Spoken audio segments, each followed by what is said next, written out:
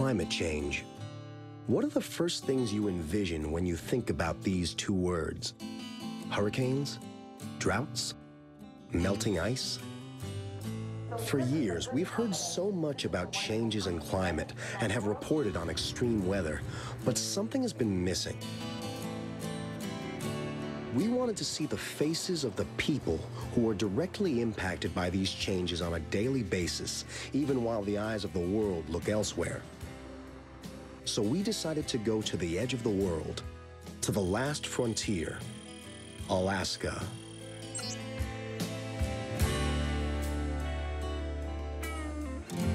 We heard that even further north, an island city by the name of Shishmaref was on its last sticks as coastal erosion, melting sea ice, and extreme storms were closer and closer to wiping the island off the map. We wanted to meet the few families living in Shishmaref to see how their changing climate was affecting their way of life, and spend days with them to try to understand how they live 40 degrees below zero in the winter, and with the risk of seeing their homes fall into the sea every summer.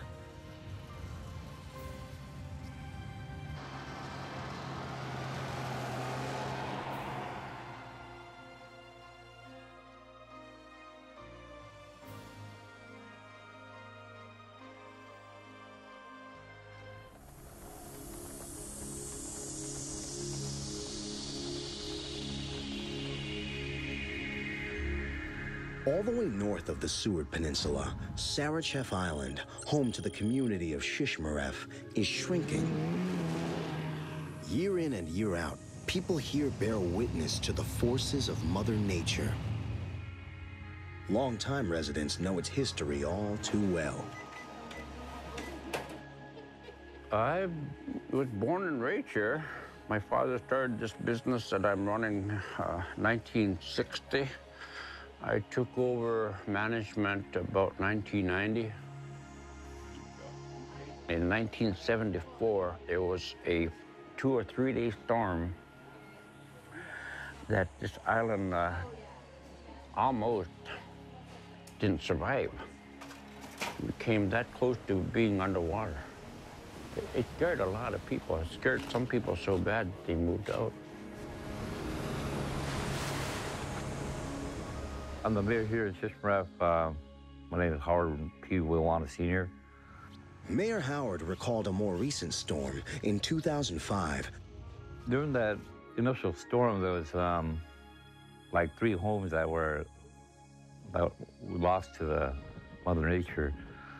But I'm seeing like almost 20 homes were moved. The erosion was so bad that they had to be moved. Every year, these storms chip away at Shishmaref's coastline, which continues to recede at an alarming rate. This island is so much smaller now than it was back then. And I'm not sure if this island could take an assault like the one in '74. I think we just take it year by year, you know, and take on what Mother Nature throws at us. But why is she throwing so much of her force at this island community? Back in Fairbanks, scientist Tor Jorgensen offered some insight. I'm a landscape ecologist. I have a company, Alaska Ecoscience, where we study the effects of climate change on Alaska's landscapes. Shishmaref is built on a barrier island system, and so it's highly dynamic in terms of coastal currents moving, and we see it from sea ice retreat, where sea ice is declining about 3% a year and opening up vast stretches of the Arctic Ocean. So the wind blowing over that open ocean over hundreds to thousands of miles can create waves now that are much larger than they used to be. So for Shishmaref, Corps of Engineers has done detailed analyses of erosion rates and what kind of methods to be able to use to even protect a barrier island system. So we went and looked at it. We found evidence that a lot of the bluff was being supported by ice underneath of it, and thawing of the bluff was one of the major issues that was causing problems. The U.S. Army Corps of Engineers constructed a large rock revetment on the shore to offer protection the island no longer gets naturally from sea ice. If you hadn't put in those revetments, you would have erosion that would go right now straight down the road between the school and the school housing. All of these revetments have worked. Some have eroded a little bit more than others, but they have all done the job of giving Shishmaref some time.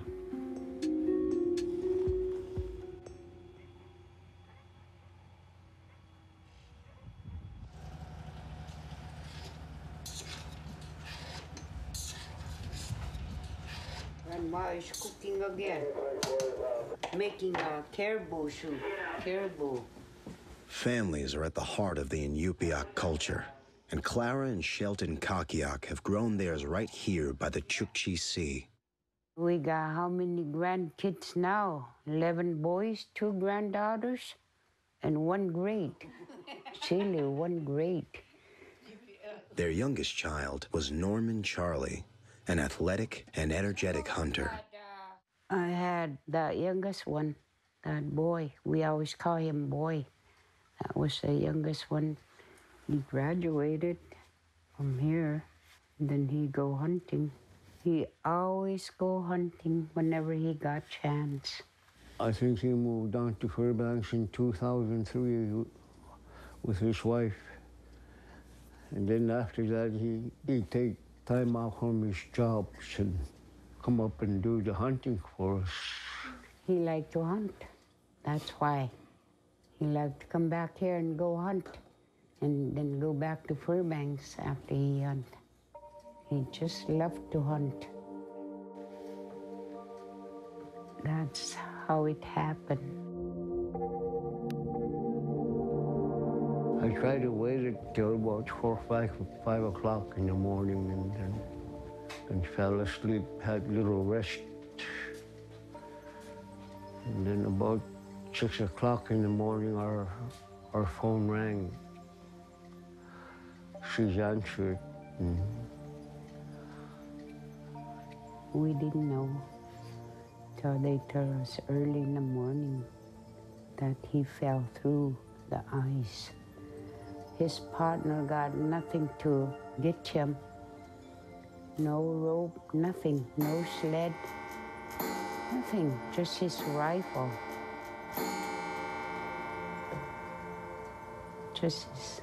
Couldn't help him. That was really bad. Really bad for our family.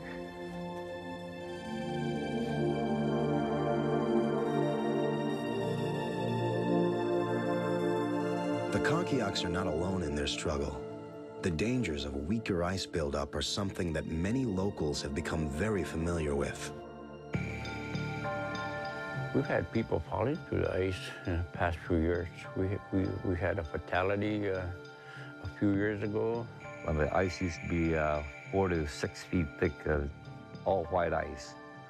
But now it breaks up so early, it doesn't freeze as solid. It isn't like ice that was 50 years ago when I was a kid. Back then, the hunters would be all on ice already right now with their dog teams. We'd be able to go out like 25, 30 miles out to harvest for bearded seal. Hunting and fishing provide their main source of food, but these activities are becoming riskier and riskier to do. Things have changed so rapidly as far as ice that it become quite dangerous to be around the ice now. We are very careful. We learned that from the past.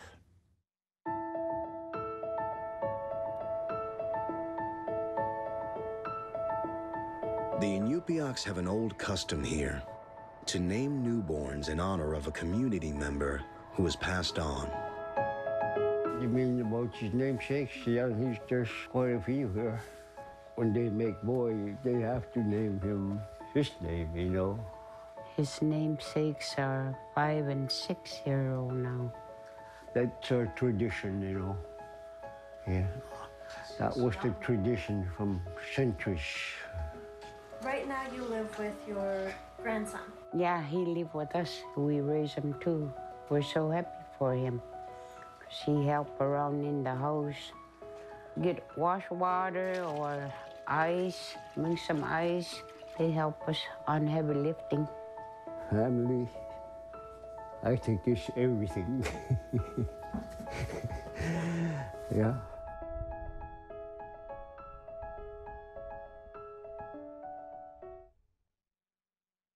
Shishmaref has to make some decisions.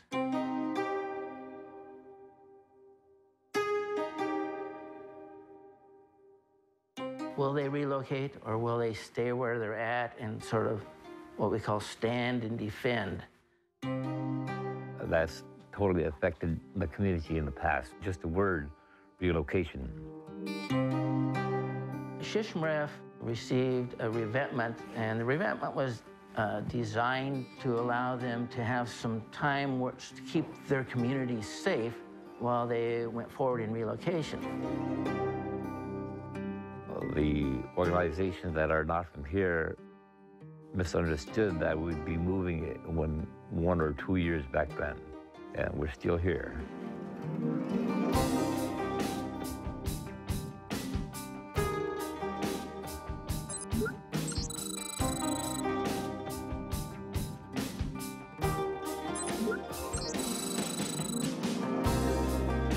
Governments are desperately trying to raise awareness of the consequences of us failing to mitigate our greenhouse gas emissions. My name is Robin Bronin. I have been doing research since 2007 on the community relocations happening in Alaska. Relocation is always the last resort. The challenge is with sea level rise and with our technology, we don't know how long people will be able to be protected in place. And now government agencies are doing their best, but it's taking an extraordinarily long time because there's no relocation institutional framework. No government agency has the mandate, right, to relocate them. You have this culture that is important and needs to be continued. It's important in that manner. Can I put a dollar on it? No. Can I put a face on it? Yes. It's the face of Shishmaref. Well, it's our culture. We're supposed to protect this whole island so that our children, our grandchildren, and their children can also experience this lifestyle, what we're living now. If relocating just one community is so complicated, what then is the fate of so many other coastal cities around the globe? My concern is not only for the communities in Alaska who are deeply connected to the places where they live, but for the millions of people all over the world who are going to be affected by the exact same issue, and we're completely unprepared. And by the time proper funding kicks in, and entities are set up to oversee relocations, places like this may just have to grin and bear. As you know now, we're still here and the studies are still ongoing. The last phase of these studies, well, the people who are doing the studies are coming here next week. We can't tell you what will happen to Shishmaref, but the Inupiaqs have shown us that even under the greatest challenges, they'll persevere, no matter what. I told them that I'm not going to leave from here, I'll be here. Even when they talk about relocation on the village, I would tell them, I'm not moving out of here.